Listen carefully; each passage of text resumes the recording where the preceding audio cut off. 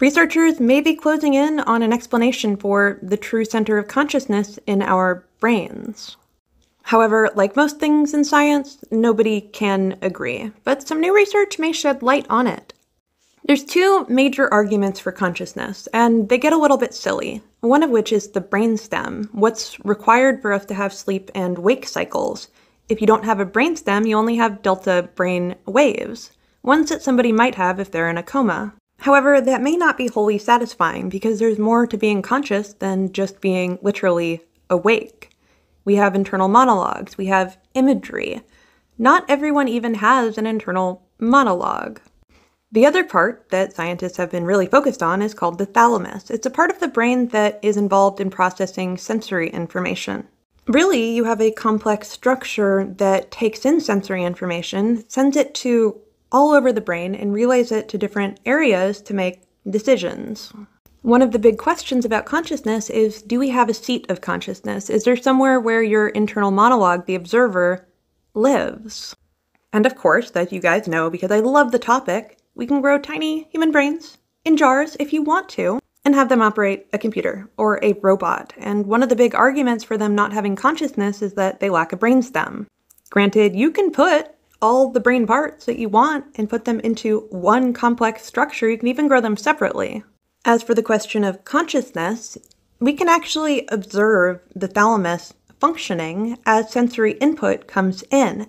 We can watch electrical signals as someone turns their eyes, and we can see how the brain is processing information in real time. I am of the mind that consciousness happens, at least in some way, when you have enough neurons. When enough neurons are communicating with each other, they start to be able to differentiate and start to process more complex information. There's been this hard problem of consciousness, supposedly. It's more of a philosophical question than anything else. How do you get something to feel and experience? What does it mean to have a concept of self? It is a hard problem in a way because it doesn't have an answer. We can build robots that can perceive the environment. They could even perceive themselves in the mirror, which would qualify them for consciousness at some of our most basic tests.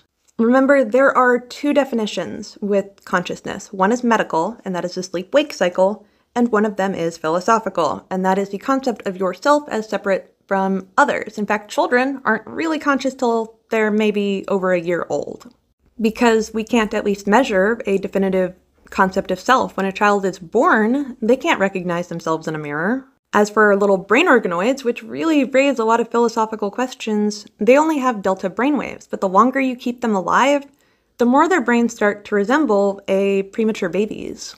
Their brainwaves start to become more complex. Their gene expression looks exactly like a premature baby's, but human babies, if born prior to 9 months, will not have anything other than delta brainwaves until they get to the point where they would have been born normally.